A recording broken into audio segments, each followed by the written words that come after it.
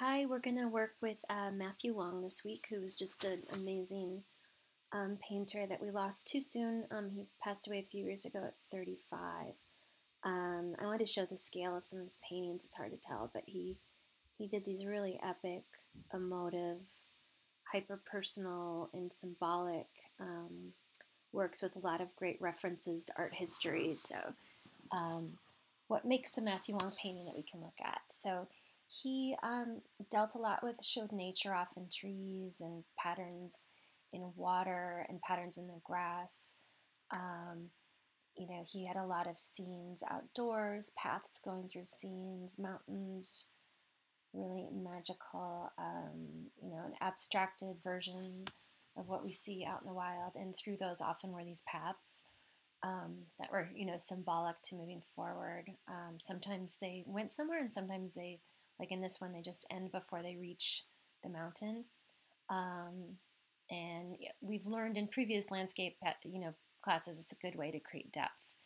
Often these landscapes and scenes of nature have like a solitary figure in them, which to me makes them feel so lonely, so kind of just sad and melancholy, and it's really powerful to see that lone image in these giant landscapes. And later we'll learn that he was influenced by Chinese landscapes and ancient landscapes, and you can see that often there was like a lone figure.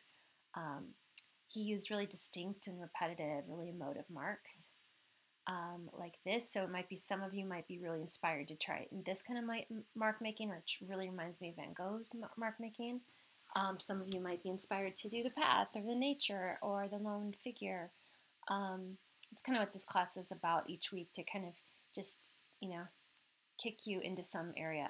He always did, I love this, small bits of high contrast, whether it's value or color. So like a pop of red in this sea of dark, one pop of yellow, one pop of red in this sea of blue. Again, a pop of yellow and red really contrasts this little, on the right bottom part, the little yellow, and it makes it really distinct. That was one of a huge part. And he had these great color themes that we're going to look at tomorrow. We're going to go deep on color tomorrow. Analogous colors, which is when you look at the color wheel, it's three colors next to each other on the color wheel. So orange, yellow, orange, and yellow. Like in this one of Wong's paintings, you could use that palette. And these are just naturally harmonious. Yellow, yellow, green, and green. Those are, your eyes find that appealing. So this is an example of that, of a Wong painting. Monochromatic is when you mix one color with white, gray, and black. So in this case, this is from his like blue period. This is all just blue, gray, black, and white. I mean, there's little bits of obviously purple and a little bit of yellow in this one, but mainly it's monochromatic color themes.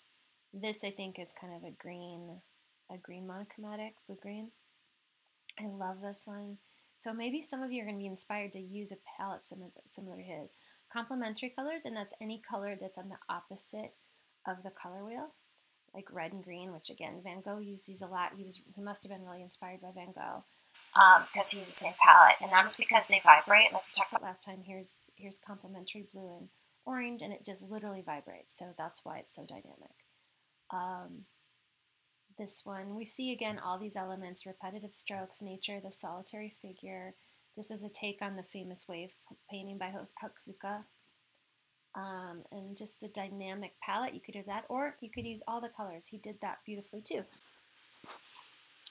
Yeah, so this is just a stunning kind of way he is so playful with everything going on. And I think that a lot of you already do that naturally, but it's kind of like confined. It creates this like pattern on the canvas. It's really cool.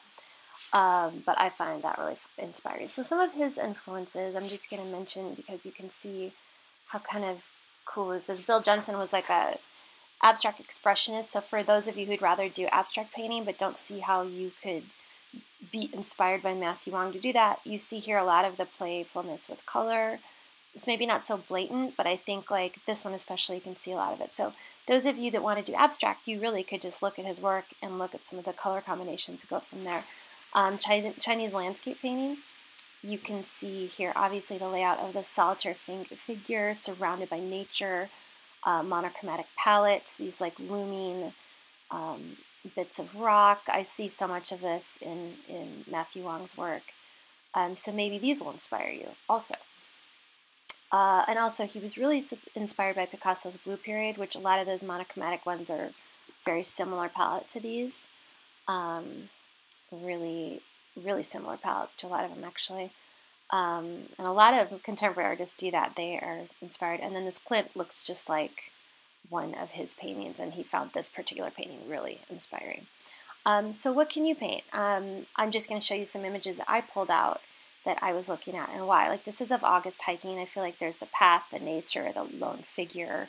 Could do some great marks. Again, the lone figure with lots of nature, all sorts of reference to waves, a couple of trees, and then again a path in the water this time, and I could do tons of patterns in the cloud and the water.